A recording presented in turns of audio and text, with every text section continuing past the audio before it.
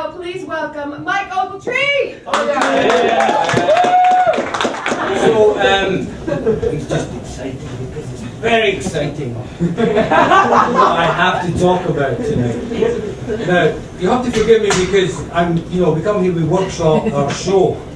Right now, I'm going to get visceral with you because this is a very visceral subject. But it's a bit of a downer, you know.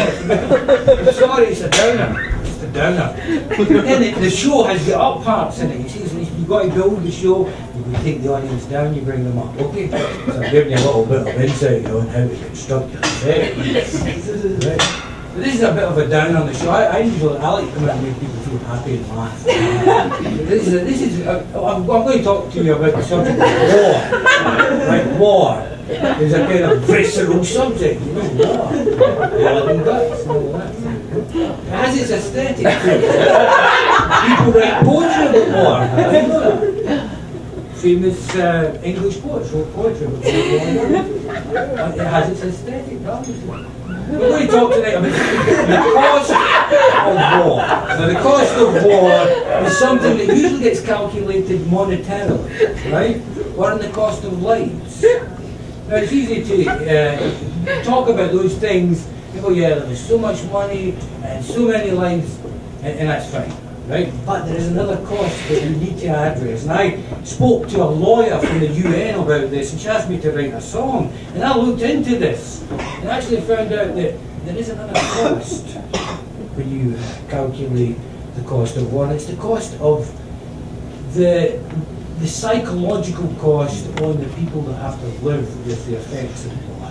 And she was talking specifically about zones of conflict, where you have refugee camps, and you have children that are in these refugee camps, and they've got nothing. They've got no homes. They don't even have a constitution. They don't have any rights. And she is her purpose is to bring this to the attention of the UN by having discussions. You know how the UN works, right? So that's her purpose. She asked me to write a song, so I wrote a song. I'm hurrying up here. It's a great story. You know, and you can get into the visceral and so on. But anyway, the point is, I wrote the song about the cost of war to highlight this problem that there are these children. And she said to me, "Can you come and be the ambassador of peace in the UN when I do this thing?" So I'm going to go and I'm going to sing this song to these people at the UN and tell them to fucking wake up. You know, you know the people at the UN, they can't even sit in the fucking same room as each other. The Jews and the Arabs, or the Israelis, excuse me, and the Arabs. Peace here, I'm leaving. That's the end of the chance for any kind of dialogue of peace. So it's ridiculous. I'm going to go a little bit of the ambassador of peace, you know, from Scotland. I need your help tonight. We're going to do this song. It's called The Cost of War.